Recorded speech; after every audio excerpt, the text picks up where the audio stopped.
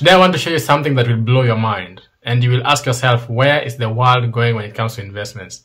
Come with me, let's see. I just went online, looked at the most expensive NFTs lately. Look at this, man. Look at this.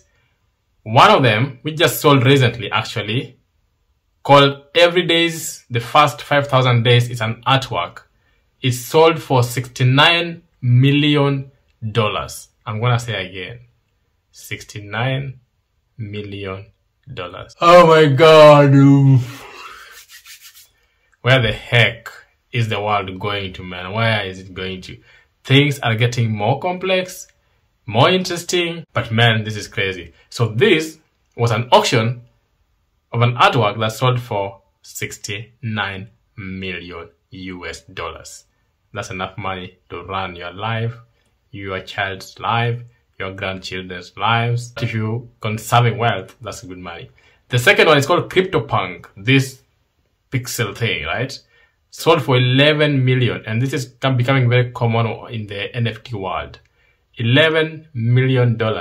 Very common in the NFT world. CryptoPunk, another one, 7 million. CryptoPunk, another one, 7 million. All of these things. Crossroad is an NFT created by acclaimed digital artist Beeple. It features anti-Trump messaging and an enlarged Donald Trump. I've seen it, by the way. It looks gross. Looks gross.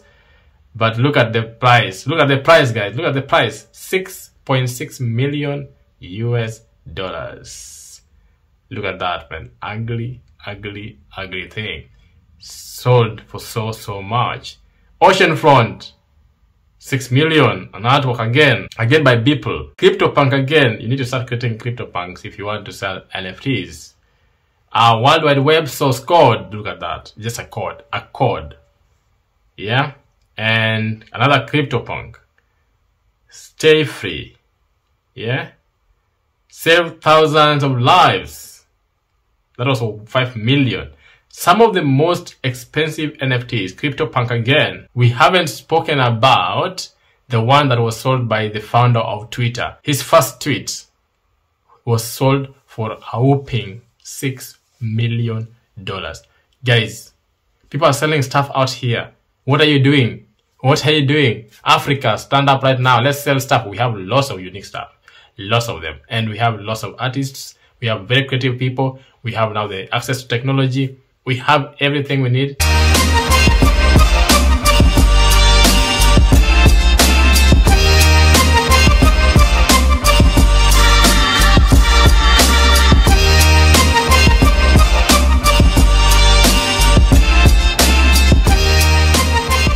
This is Money Matters as usual. Here we talk about the money mindset, how to make that money, how to enjoy that money, how to manage that money, how to invest that money, and how to assure yourself a lifetime of income. Basically financial freedom. Today, as you have seen, I'm going to be talking about NFTs.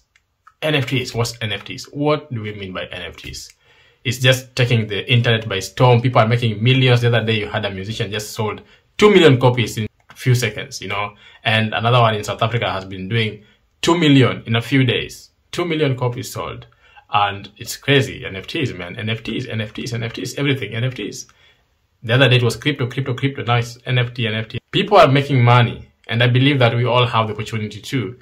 And the way this world is evolving, however much you do not want to just plunge into this investment without any research and any information, you also want to know what's happening. You want to be aware. If you are someone who's building wealth, you need to be very aware. Don't just put your mind on the same thing you have been investing in and forget about everything else that's happening.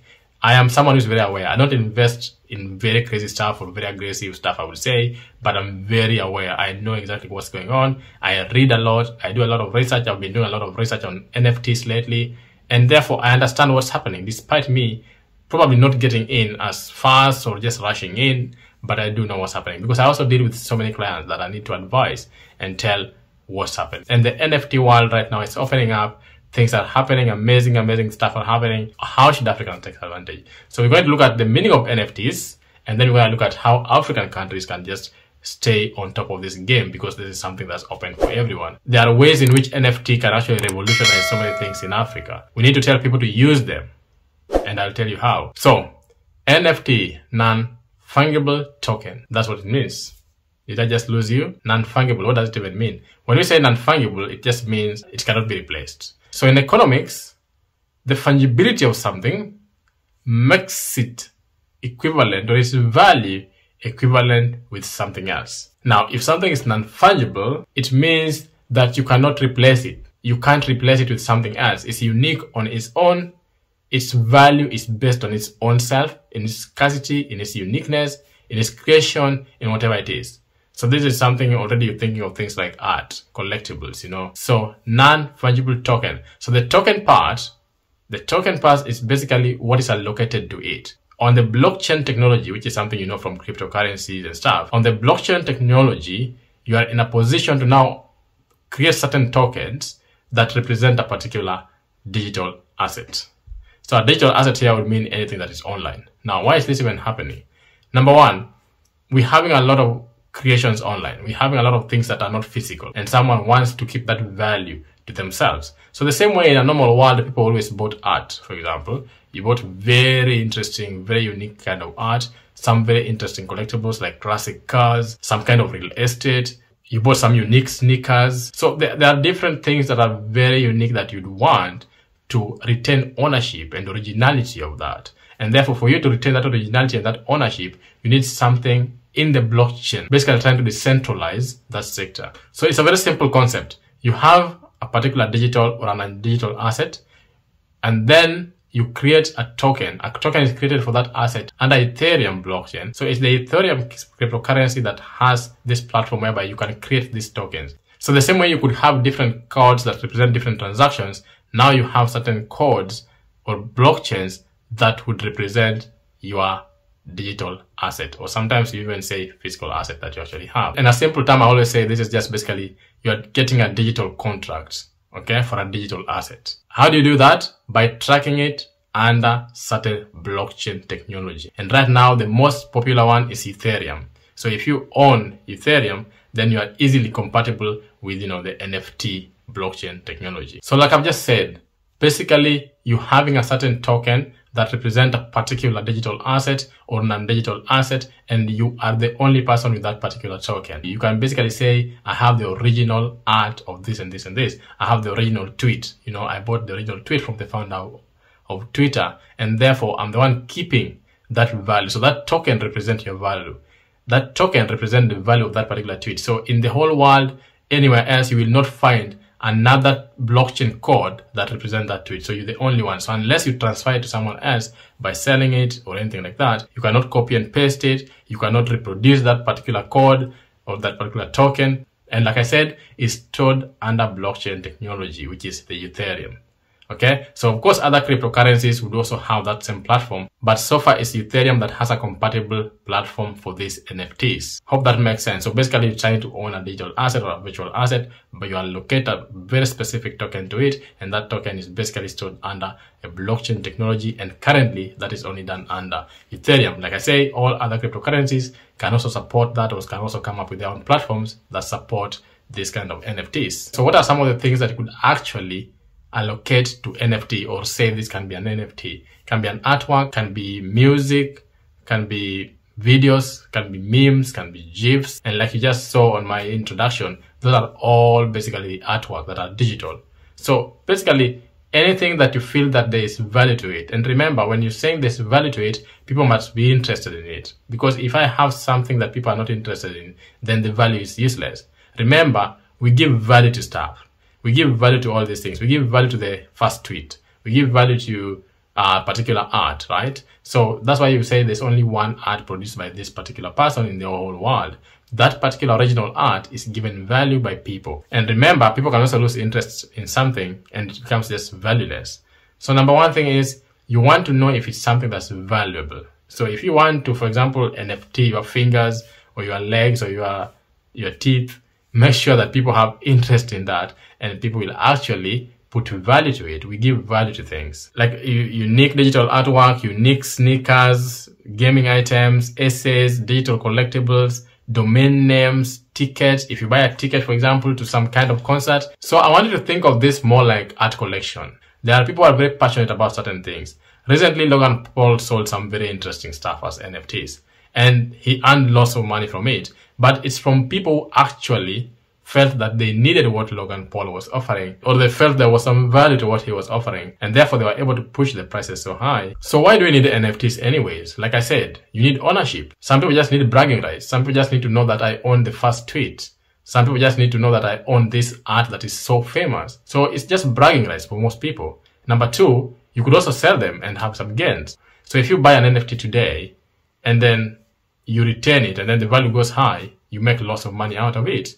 You can also end up creating your own NFTs. So you can also come up with your way of your collectibles or your NFT foundation or whatever it is, and come up with things that you want to sell as NFT online. For me, I think the biggest thing that NFTs can help with is it can help artists get lots of money from their own creation. So if you create something, you can now sell it as NFT, and every single person who buys a copy, they own that original copy. Even though they own the original copy, you can still earn from the transfer of all the original copies. So there's a way in which artists can really use this platform to increase their revenue. And some people are using it already. They're making millions and millions. Right now, there are videos that are selling from the NBA, interesting short clips from the NBA that have been selling crazily online. So what problem are NFTs solving? So most people are saying that every single thing is becoming digital, every single thing.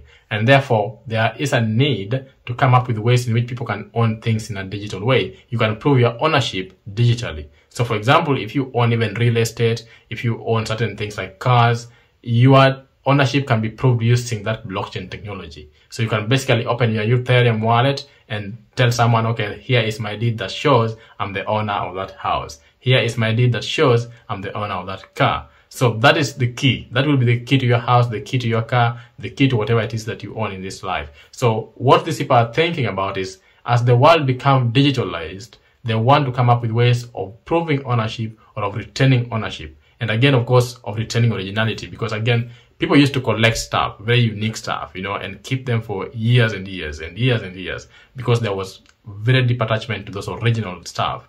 But now, most things that people will be collecting can be digital. You don't have to collect a physical thing. You don't have to have a non-digital asset for you to be known as having collectibles. So how do you ensure that these digital assets that you have can also be directly linked to you, such that nobody else can claim ownership of the original one? Now, how can Africa benefit from this? In my opinion, I do think this is a great opportunity for Africa, not just because we have lots of unique stuff, because we do have lots of unique stuff, but because we have a lot of creativity. We have now this platform which is almost equal. Of course, it won't ever be equal as such, but it's almost equal. Therefore, people can benefit and use it from now on. Crypto world is already expanding in Africa, and so many people are interested in it. So many people are getting into it. If you can use it to find ways of making money when you produce content, then Africa could use this opportunity to push their content to the world. We could also use this platform effectively to ensure that creators are in a position to benefit from the content that they create. Because this is something that we have struggled with in Africa, and this is something that can actually change the way we make money, the way our artists make money, the way music is going to make money, the way things like videos are going to make money. People are creating like memes, for example. So we have to start thinking, how can we create content that we can also have on this kind of platform and push it out to the world? That's number one way. Number two is the uniqueness of a lot of stuff in Africa. There are so many things that we have as Africans that nobody else does. So if someone is pushing something that they believe is unique to them, and there's a community of people that believe in that thing so much that they push the prices up, us as Africans, if we support each other, if we support our own stuff, and we push those prices up, because like I said, it's the interest of people that makes something valuable. It's the interest of other people that will make something that I own valuable. So if I say this particular jumper was the first one that was made, I don't know with whom and whom in Africa, then we can basically say this is an NFT, create a token for it, and the prices will be crazy. But people have to be interested, right? You must create a community around it. So this is an opportunity for Africans, especially the young people, to support creators, support people who create digital contents, support people who create certain things online that cannot be created somewhere else again. So like I said, this is an opportunity for people to go global. This is an opportunity to globalize content creation, globalize loss of certain things that we have as Africans. It's an opportunity to retain your work, retain the right over your work, but still earn lots of royalties and money from it, and make sure that you are always benefiting from whatever it is that you have created. There have always been a disconnect between the creation and benefiting from it directly, because the structures have never been so systematized. But right now, if you have this platform whereby you can systematize that process by yourself, then you don't need anyone. You just need to do it in a way that you globalize your platform, you globalize your creation, and you make sure that's pushed out there. So in Africa, for example, we still have lots of physical assets. That space is still developing quite well. That is something we can utilize with this particular platform to push out to the world. We have ways in which you can now globalize our content creation. We have ways of retaining ownership of content and still pushing it out there. And then there's the boosting of gaming potential. The gaming industry is a big industry, and a lot of young people in Africa are also in this particular industry. If you get into that industry and you come up with ways in which you can create some amazing NFTs, then it's a big market for young people who can then go out into the world and create amazing stuff that could be valuable in the next few years. You never know what happens, you never know who supports you, you never know who picks it up. It becomes really valuable. And of course, maximizing earnings for creators. You have to maximize your earnings as much as possible. So just to mention, there are different places you can find NFTs, because it's important to know where you're going to find if you want to buy NFTs. There are very many marketplaces that have popped up around this subject of NFTs, and these places would allow people then to buy and sell NFTs. And this include OpenSea, Rarible, Grimm's Choice, Nifty Gateway, and many others. There are so many places you can buy NFTs. Guys, I hope this has helped you at least get a basic foundation of what it is. But remember, we're going to do a lot of research on this. We're going to get to know way more, because I'm still reading lots of information. It's a deep topic. It gets connected with decentralized finance, with cryptocurrency, physical world to some level, with content creation, and so many other things that are connected. Therefore, to understand it, you need to take time, be patient, and read as much as possible. But I hope this gives you a foundation of what these NFTs are. Thank you guys, and please subscribe, comment, and share. See you next time.